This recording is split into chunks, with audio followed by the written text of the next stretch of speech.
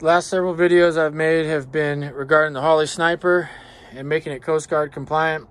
And I had some issues starting the boat, and I thought it could possibly be this very old starter solenoid. And this led me to a discovery about something that I did wrong quite a long time ago. And I wanted to explain some of the reasons for that. So initially I had put in this Pertronix Ignitor along with the flamethrower coil, the 1.5 ohm for the V8 as specified. This is the original igniter and flamethrower coil. And what I came across is I wanted to put in a 3-pole instead of the 4-pole for the starter solenoid. And so I was doing some voltage tests and tracing wires to see what the fourth one was all about.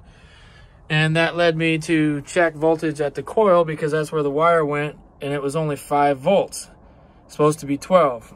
And so when I originally hooked this up, I had tested it to the point where the old choke on the electric choke on the old carburetor was, and I had 12 volts. But once it's under load, it dropped down to 5. And I didn't even know this, but a resistor wire existed, and that was what was dropping the voltage. So now we're going to eliminate that wire and should have a substantially better spark, and that might lead to some of the issues I've had when shifting out of gear and the engine stalling very easily. So I'm hoping that remedies some of that, and we'll wire it up and see how it goes.